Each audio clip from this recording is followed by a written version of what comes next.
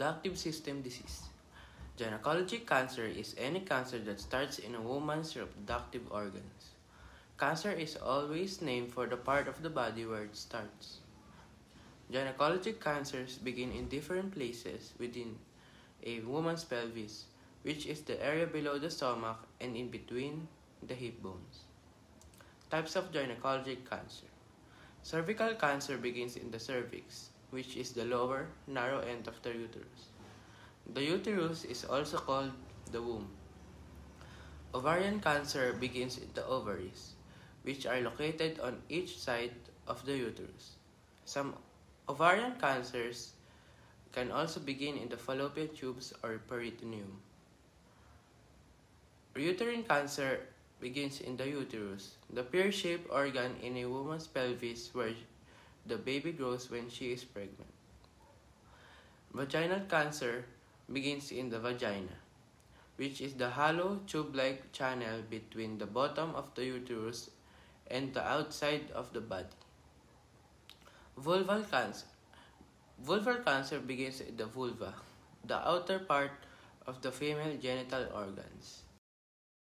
The causes of many types of gynecologic cancer are unknown, but may include environmental factors such as smoking or obesity, excessive hormone exposure, estrogen, replacement therapy, family history of gynecologic cancer. How to cure? Gynecologic cancer are always treated in several ways. It depends on the kind of cancer and how far it has spread. Treatments may include surgery, chemotherapy, and radiation. Women with gynecologic cancer often get more than one kind of treatment. Surgery. Doctors remove cancer tissue in an operation. Chemotherapy. Using special medicines to shrink or kill the cancer. The drugs can be pills you can take or medicines given in your veins, or sometimes both.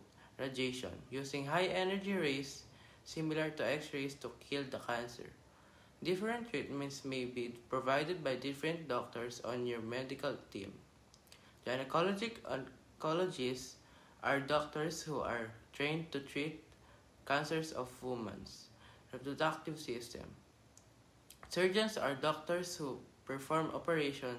Medical oncologists are doctors who treat cancer with medicine. Radiation oncologists are doctors who treat cancer with radiation.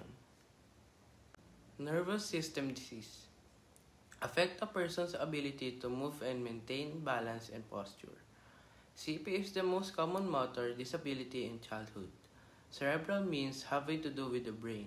Palsy means weakness or problems with using the muscles.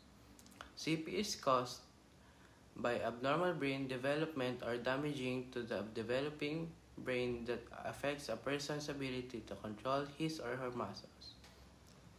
The symptoms of CP vary from person to person.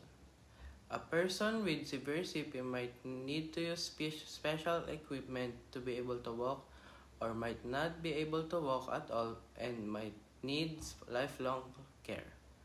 A person with mild CP, on the other hand, might walk a little awkwardly but might not need any special help.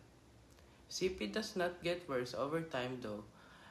The exact symptoms can change over a person's lifetime. Types of cerebral palsy. Doctors classify CP according to the main type of movement disorder involved, depending on which areas of the brain are affected.